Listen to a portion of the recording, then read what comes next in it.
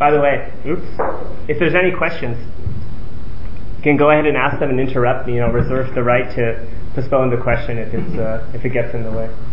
Yeah. Well, you formulated a little different than I'm used to hearing. Usually, when they talk about overproduction and yet shortages within the society, they say due to the mode of operation of the capitalist system and the taking away of the surplus value that the worker creates in the form of profit, rent, and interest, the worker or all the producers cannot buy back the quantum of goods they throw out of the market. Therefore, pressure is created to find markets elsewhere. But the working class itself can never buy back the productive things that they throw in the market. Mm-hmm. And you formulated it a little differently. Mm-hmm. That's all. That's all I have to say. That clarifies our money so far.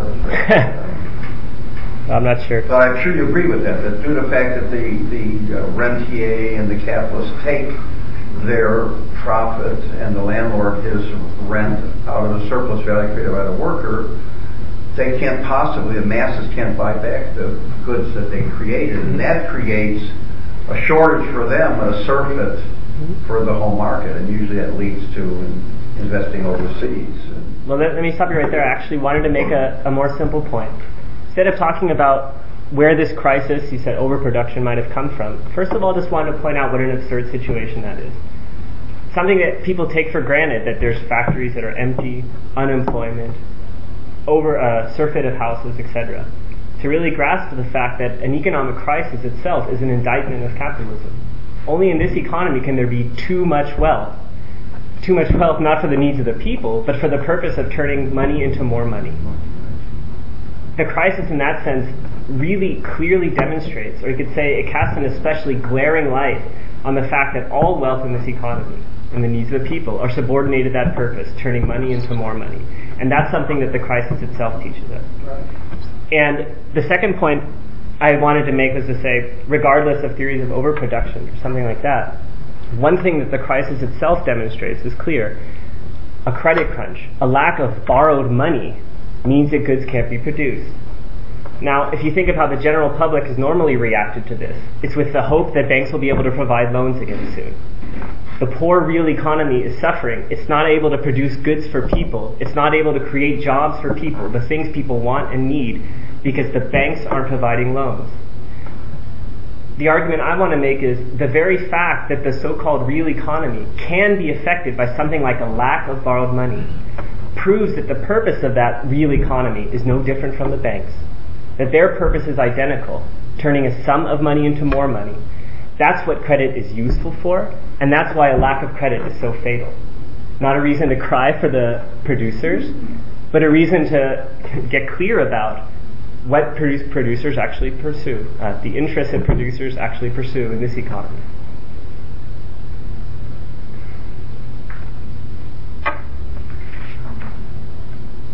I want to make a further point on that note. What the crisis has taught us is that credit is not only a useful means, not only a convenience. If a lack of credit means bringing the entire process of production to a halt, then credit is obviously an indispensable means. As soon as firms no longer get access to credit, the capital they may have, the sources of wealth they may have, are useless.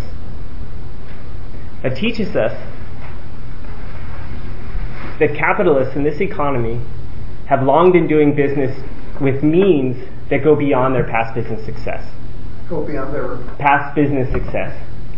Yeah, they're investing money that don't derive from their past proceeds, but from credit themselves, credit itself. One could express it, capitalists are always living beyond their means in order to get bigger and to make what was beyond their means now within their means. That's the way they grow. Okay, that might not be a big secret. But what does that teach us?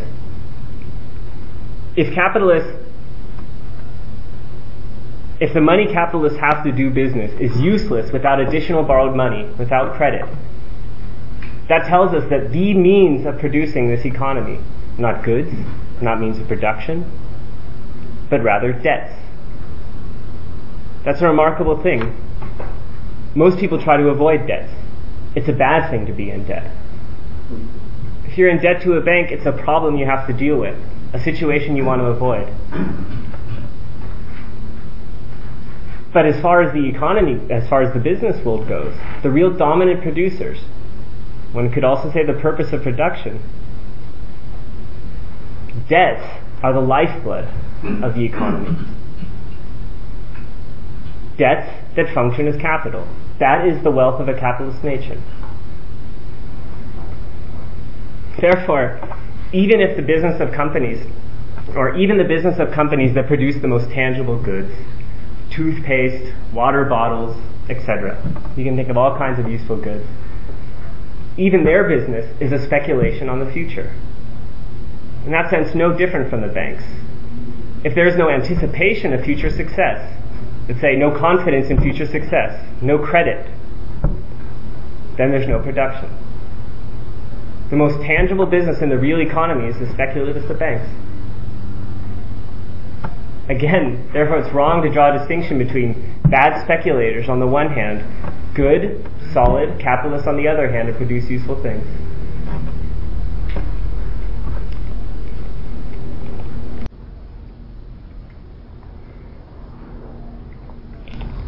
Yeah? Now, I present myself.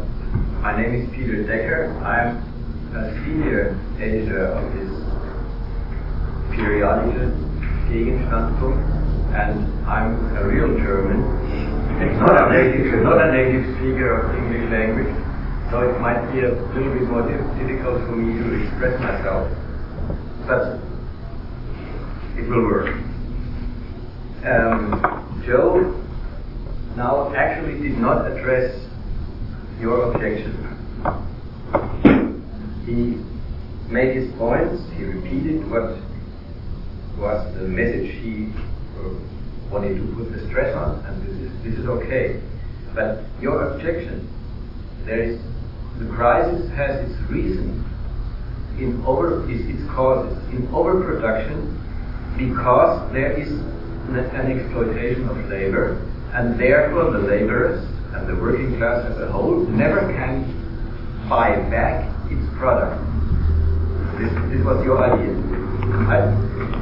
I think there was someone that came up with it before me named Marx. Yeah, you refer to Marx, and I want to put it like this: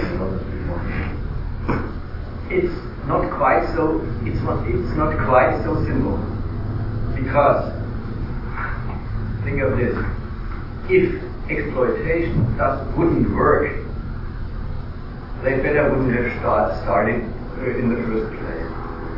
Somehow it works. The fact that the working class can buy back its product, this is not the flaw of capitalism in the sense of, well, and in the end they realized that they better would have let all the product to the working class in order to have it buy it back. Therefore, one has to see, first of all, one other thing.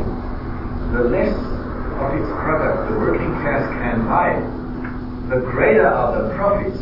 So, the capitalist class itself buys back the products. So, it can, this division of the product, what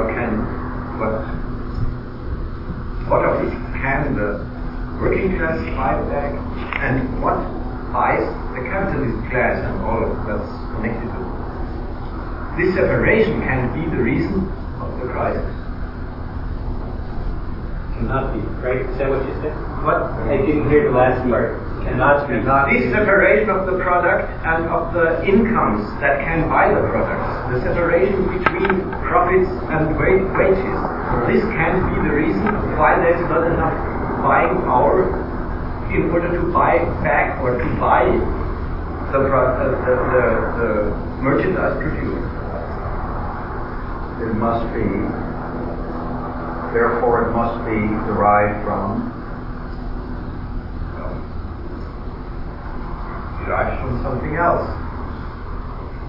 Derived from, maybe Joe's answer is part of the answer. Because capitalists always produce, regardless of the buying power of the market, be it their own, be P is the buying power of the working class. They always grow, and at a pace that is determined by the credit they can get and the accumulation they already have made, and not determined by the size of the whole of the buying power of the nation. And maybe there's a simple answer to the question of why is there overproduction. The simple answer is because not consumption is the purpose of production, but accumulation is the purpose of production. Maybe this would be a simple answer, and I'd say we terminate this at this point, and if we like to, we come back to the end, at the end of the entire talk, and have a look at a, let's say, more elaborated explanation of this. But it was just the intervention in the sense of the mere fact that the working class is exploited and by definition can't buy back what it produces. This can't be the reason for a crisis. That would also be for deal with that after the talk. It's a difficult enough issue, and it's definitely worth getting into. So we'll reserve some time for that. First, I just want to summarize the first real lesson, a real valuable lesson that the crisis teaches us. It's no secret that when the business of banks, or if banks aren't healthy, and if profit making suffers, then the people itself, especially the working class, are doomed. No opportunity to earn a living, or a much worse opportunity to earn a living. That's not a secret to anyone. It's something that many people have to experience. But what conclusion do they normally draw from that? They draw the conclusion, because I am dependent upon the health of the banks and the functioning of profit making, then I insist that everything be done so that that works again and my dependency works out, that I can have a chance to have a job again. Because I'm dependent upon that, it must be good for me. It's there for my sake. And what I want to say is the crisis itself teaches a different lesson. The conclusion we should draw from the crisis is that the economic aims of the people, the economic aims of the working class, is not the economic aim of this economy. Their reason for going to get work, to earn a livelihood, that's not the purpose of this economy. The purpose of this economy is turning money into more money. And if that doesn't work, well, then it's worth throwing them out on the street. Another way of putting the same point: if people only have jobs and labor is only performed if money can be turned into more money, then that's what their labor is good for.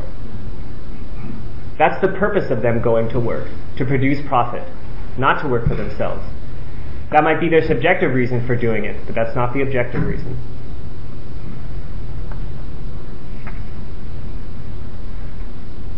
Okay, move on to the second point. I want to get into a little bit about the business of the banks themselves, the business of the banking system. What does the crisis teach us about the business that goes on in the financial sector, in the financial industry? Ever since the financial crisis has broken out, we've learned from politicians and the press that banks provide a crucial service to the economy, that they are the most crucial service provider in this economy. And the crucial service that they provide, like I've said tonight, is providing loans to the real economy.